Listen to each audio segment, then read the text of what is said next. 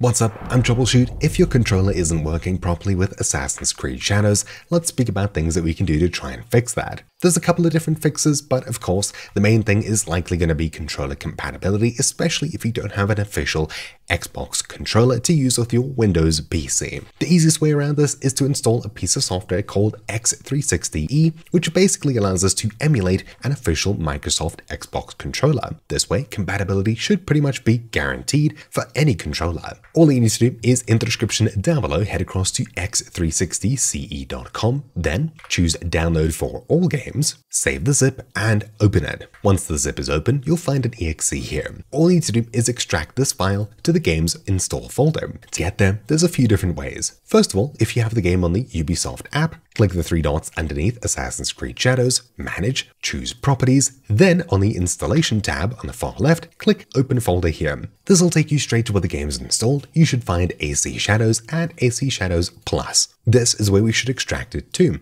If you have the game on Steam, right-click it, hover over Manage, and choose Browse Local Files. If you have the game on the Epic Games app, head across to Library, find the game here, click the three dots, and then choose Manage, followed by clicking this tiny icon next to Installation to open the game's folder. If you have the game on the Xbox app, simply right-click the game, select Manage, then on the Files tab at the very top, you'll find Browse over here, which will take you straight to where the game's installed. Inside of this folder, wherever you found it, extract X360CE as such. Then run X360CE, and this is the Xbox controller emulator. Move your controller around, and if you don't see anything happening on the screen, tick both Enable 0 Map Devices and Get X Input State. Once you tick both of these, you should see things moving around as you play with your controller and press buttons. Great. If you see that one issue pops up over here, select it, and then when you see Virtual Device Driver, click Install here. We'll then need to wait for it to finish installing. We now need to make sure that Assassin's Creed Shadows is selected from the Game dropdown at the very top. If it's not here, choose Add Game, navigate to where the game is installed. Likely it'll automatically open this folder, then choose acshadows.exe.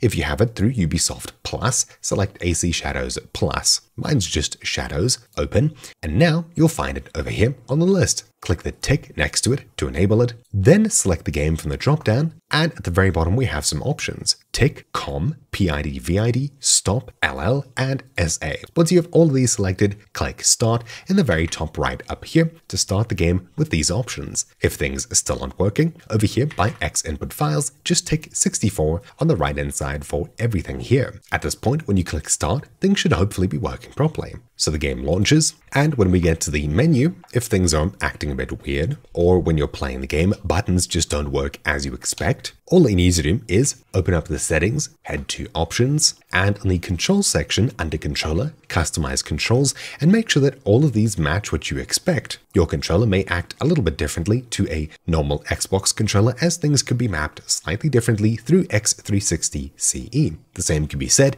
if you're using a third-party controller. Anyways, it's a good idea to make sure that your controller is mapped exactly as you hope for character and combat, just to make sure things work properly. Once you've done this, things should work fine. If you have in particular a PlayStation controller that you're trying to use with the game, you can try and download something called DS4 Windows, which is a similar thing to what we have here, just for PlayStation controllers. And finally, if you have the game through Steam, we can try toggling Steam controller support. So inside of here, head across to Steam in the top left, followed by Settings, then head down to the Controller tab over here, scroll down, and make sure that Enable Steam Input for Xbox controllers, if you're using an Xbox controller, is turned off. Steam Input may impact other games that aren't necessarily launched through Steam, but that's pretty unlikely. Either way, turning this option off if it's on or on if it's off may help solve your controller woes, especially if you own the game through Steam. If you do, you can try toggling Steam Input for the game, so locate it, right-click, choose Properties, and on the Controller tab, you can change it from Use Default to Disable Steam Input or Enable Steam Input. Steam Input is essentially a layer between the controller and the game that allows you to remap buttons and things through Steam rather than the game itself. This could of course be causing issues. And finally, you can also try launching the game through Steam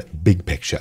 You'll find an icon just up here that launches Big Picture mode. You can always exit back to desktop mode, but launching it through them may give you better controller support. And finally, if you have an official Xbox controller, you can try updating the firmware, especially if it's a wireless controller. Open up the Microsoft Store and inside of here, search for Xbox Accessories. As such, locate and install the Xbox Accessories app from Microsoft Corporation. Then once it's done, open it up.